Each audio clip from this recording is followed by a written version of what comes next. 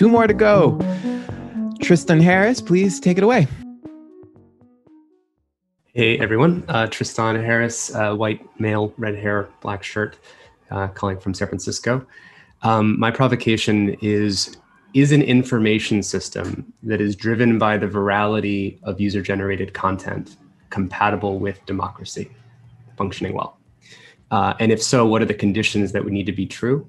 And if not, what does that say about what needs to change? So excited to talk more about that.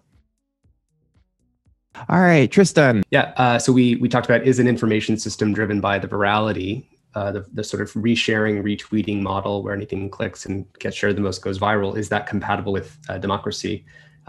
Maybe unsurprisingly, maybe surprisingly, everyone was basically saying no.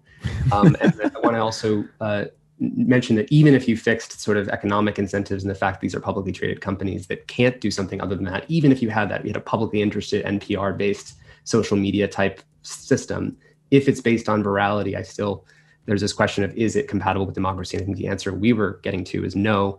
We talked about what different design features would you need to have. We talked about the obvious ones like adding more friction, slowing things down, limiting posts to 1 per day, paid moderators, requirements for paid moderators, having size restraints, not having global broadcasting, timeouts, 1-minute breaks, things like that. And people also brought up the examples of letter.wiki, which is a service, other mechanisms for de-escalation when conflict arises.